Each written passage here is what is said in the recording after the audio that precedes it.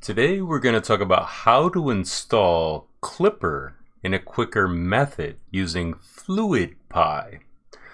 Now, one of my users on Discord explained that there might be a quicker way to do this, so I thought I'd show you how to do it. So, essentially, Klipper, if you don't already know, is a reduced instruction set version of firmware that takes process commands from the Raspberry Pi that takes the bulk of the processing commands on its 64-bit processor, even though the operating system is 32-bit at the moment. So I'm going to show you how to do this. We're going to open up the actual drive. We're going to pop out the actual SD card and place it in our drive over here so we can image it. So I'm going to place this in the computer. You may hear a beep. And then I'm going to go over to the desktop in just a second and show you how to set this up. So essentially what we're going to do is we're going to go to the website for Fluid. And we're going to click on Installation, then FluiddPi, then FluiddPi over here. Now down below for Windows, you can click to download the install. I've already downloaded and extracted this, so I'm going to just go over to Raspberry Pi Imager. So I'm going to bring that up in just 2 seconds. And so we have it right here. So I'm going to click on Choose OS, Use Custom. Then I'm going to click on FluiddPi. The storage device is going to be the SD card. Then I'll click Write, and I'll overwrite Yes. Now at this point, I'll pause the video to let this image, and then I'll pick up when it completes.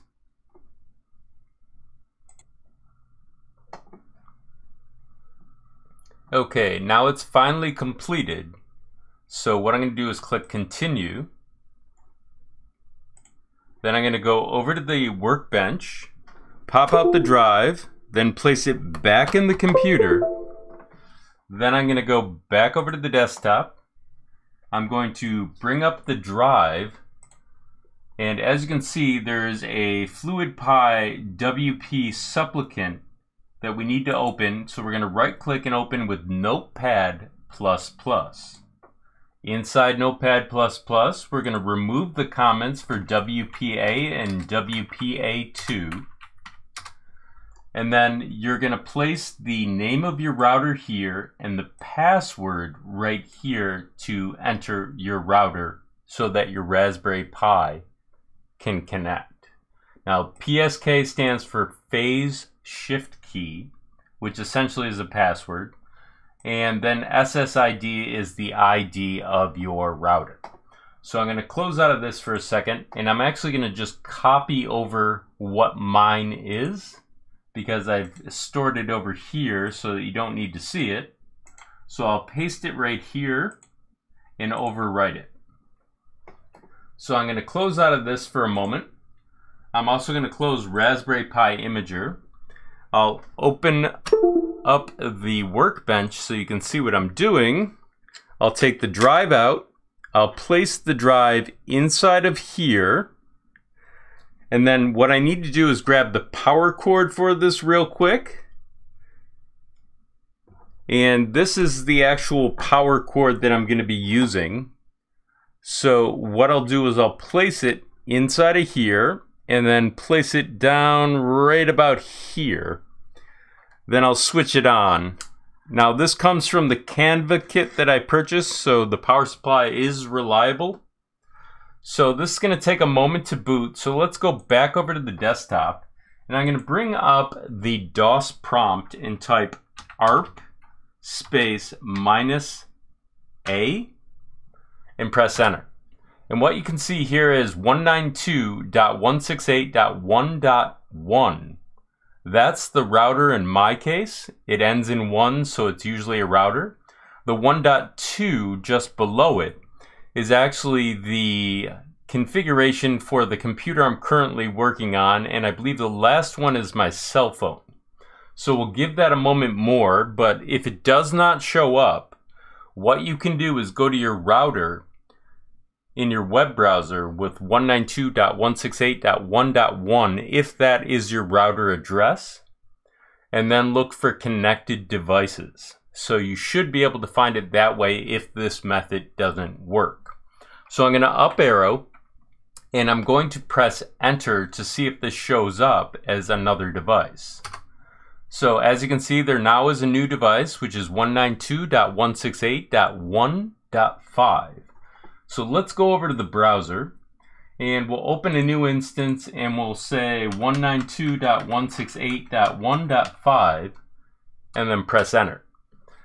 Now that it actually is working, we can see Fluid. We have to learn a couple of quick things. So first of all, we have our home, then we have jobs, then we have history, tuning or tune, then we have configuration, system, and settings. So the first thing we're going to do is go to settings. And down at the bottom, I need to show you this. So it checks for updates automatically because it's set to on right now. So we're going to try one quick update for Klipper. And essentially, you're going to want to do all of these, but I'm only showing you Klipper for the moment. The other ones take a little bit of time. So I'm going to say finished. Then I'm going to go up to configuration. And in configuration, we need to find our printer.config because it's not in here. So we're going to click on configuration examples and type Octopus. And here it is. Now, unfortunately, you can't drag it straight across. So I'm going to right click, download, then I'm going to keep it, then I'm going to open it up in the folder. And as you can see, I have an instance right here. So I'm going to bring this down and drag it across. Now I have it over there. So I'm going to right click, I'm going to rename it, and I'm going to rename it to printer.config. And then press enter. So now it's the correct file. So we'll take a quick look inside with edit. And as you can see, it talks about the X stepper, that's drive 0. It also talks about drive 1, 2, which is your Z stepper, and then your extruder steppers. Now there's certain settings in here that are mapped to pins. So I'll show you that real quick. If you go over to Big Tree Tech and you go to repositories, and then you type Octopus, pardon me. Click on that, then hardware, then pins. Down here, you'll be able to see what your pins are. So for the enable pin, it's PF14. That's how they map the pins. So we can look over here and see if PF14 is in fact there, which it is. Now, in the case of our actual end stops, they're integrated into the X-axis for the drivers. So in this case, I'm going to be hooking up a special stepper. So I'm going to put an exclamation point in for that, which means negate. So if it's true, it becomes false. If it's false, it becomes true. But in this case, it's either going to be triggered or open, I believe. So it'll be one or the other that is flipped. So there are other settings down in here. I'm not going to go too much into this because it's a setup video. But as you can see, there's different types of steppers that you can integrate in. Right now they're commented out, that's why they're gray. But I'll let you play with that on your own time. The other important thing is going to be the serial port configuration. So we're going to need to get that right in a moment. So that's what I'm going to show you how to do right now for setting up the firmware. So if we go over to Terraterm and we say file new, we can say that the host name is 192.168.1.5. The port is 22 and SSH is the way we're going to communicate with it. And SSH means secure shell. It's not Telnet. So we'll click OK. Then we'll say continue. Then we'll put in the Raspberry Pi password for the username. First is Pi. then the password is going to be raspberry, and then enter. So now we're logged in. So to set up the actual configuration, what we're going to have to do is we're going to have to say change directory, then we're going to use the little shortcut symbol /Klipper and press enter. So now we're in the Klipper directory. Now we're going to type make menu config and press enter. This will bring us into the configuration, so I'm going to hit spacebar to enable it. Then I'm going to pick the correct MCU. In this case, it's the STM32. I'll press spacebar. Then we have to figure out what our processor type is within that. So if we go back over to the browser, we can see at the very top of this file that the actual clue that we're looking for is the F446. So over here, we'll right arrow, we'll arrow down to the F446, hit spacebar, and now it says that it's 32 kilobytes for the bootloader, and the processor clock is 8 megahertz. So let's check on that by going back over to the actual config file. So it's saying to use a 12 megahertz crystal. So that's what's setting the rhythm for the clock cycles. So we're going to go back over here and we're going to change this to 12 with the spacebar. So now we're all set with this. We're going to hit the Q button, then the Y button. And then what we're going to do after that is we're going to type make. And make is essentially the same thing as build in Marlin. So right now it's doing a series of compiles and it's building the actual firmware. In this case, the firmware is going to be called Klipper.bin. So we're going to have to do some changes. So essentially when this completes, what we're going to have to do is go over to FileZilla. Inside FileZilla, we'll type 192.168.1.5. Then we'll say the username is Pi, and the password is going to be raspberry, and then the port is going to be 22. Then we'll say quick connect. We'll say OK, and then we'll go to the Klipper directory. Then we'll go to the output directory. And then what we need to do is find the actual firmware, which is Klipper.bin, and copy it across. Then we can go over to our downloads folder. And inside here, I'm going to delete the old firmware that was in here, if I can see it, which I don't. So what we'll do is we'll rename this to firmware and press enter. So we're all set there. Next thing we're going to have to do is go over to the desktop. On the desktop, what we're going to need to do is actually remove the drive for the Octopus, and we're going to have to place it inside of here. Then we'll place this back on the computer, and you may hear a beep. Then we'll go back over to the desktop. And on the computer, what we'll do is we'll first check the drive. So on the drive, it says firmware.cur from a previous load of firmware.bin. If we want to reuse this, we're going to have to rename it to firmware.bin to load it, but we're going to keep it. So we're going to have to rename it so it doesn't change. So we'll call it temp_firmware. And then we'll call it TEP or TMP, and that way we'll know what it is. So now we'll go back over, we'll right click on the firmware and we'll send it to the USB drive. Then we'll go back to check, and then we'll go back to the workbench, pop out the drive, place the drive inside our reader. And to power this, we have to be on USB power, which we currently are. So I'm going to pick up the cord and I'm actually going to connect this to the Raspberry Pi.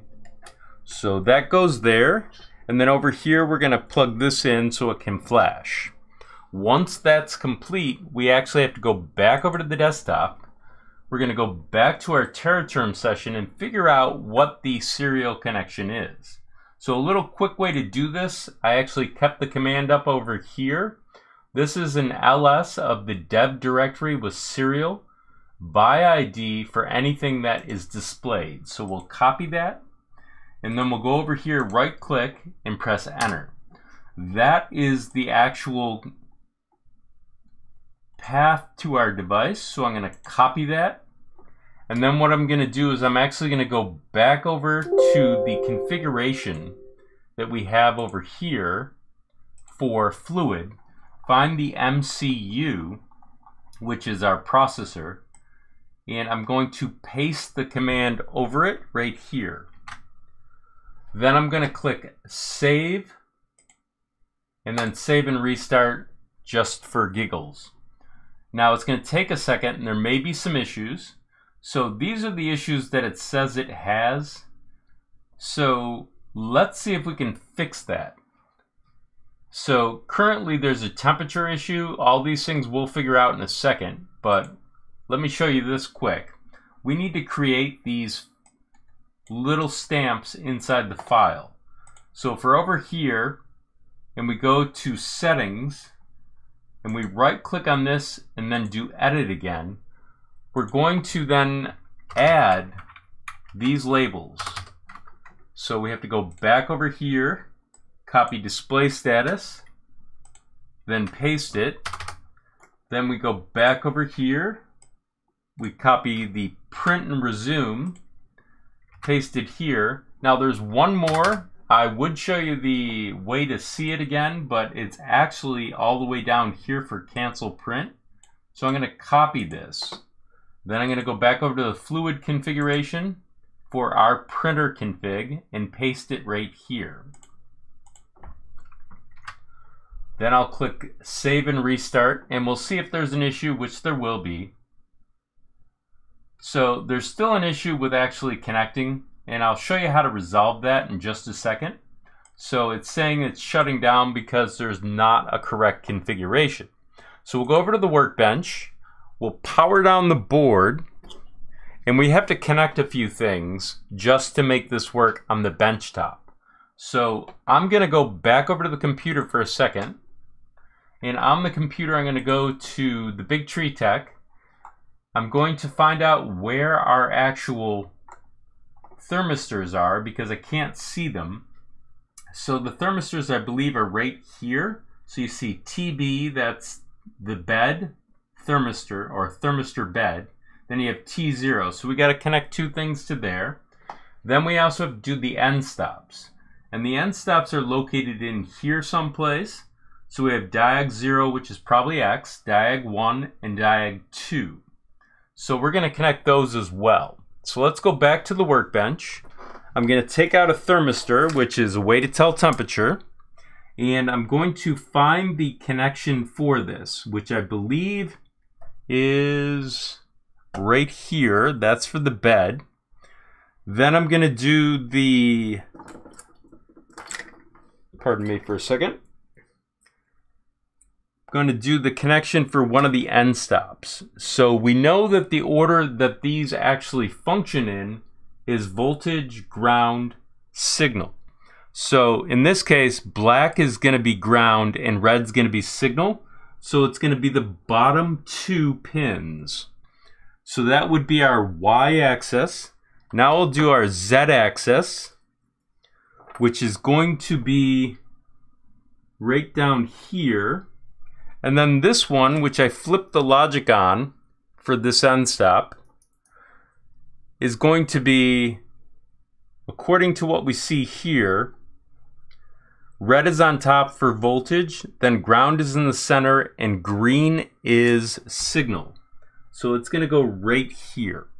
So we've got those configured. Now the only thing I'm missing is one of my thermistors. So let me grab that and place that in as well. So this is for the thermistor for the hot end. So we've got those connected. Now we can reconnect this, and then we can go back over to the desktop and we can attempt to reconnect. So let's try restart Klipper. And it looks like if we go over here, we're connected. So it looks like we have the actual thermistor power. So to test this, what I can do is go to the workbench. I can grab one of the thermistors with my finger, and the heat from my finger will cause it to change temperature. Then we can go back over to the desktop and check it. So on the desktop, you can see that it spiked up when I touched it with my finger. So let's try the end stops. So if you scroll down here and you type M119 and press enter, you can see they all say open.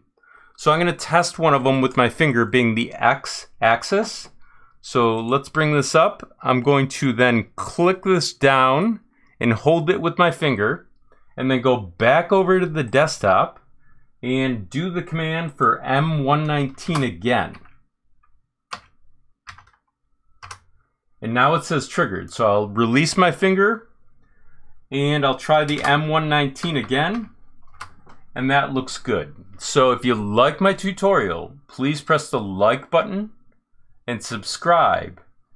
And also for my patrons, I placed a thank you scroll at the end of this tutorial. So please remember to like and subscribe if you're new. And if you feel like joining Patreon, it's down in the description or summary of the video, as well as Discord. So everyone take care and have a nice day.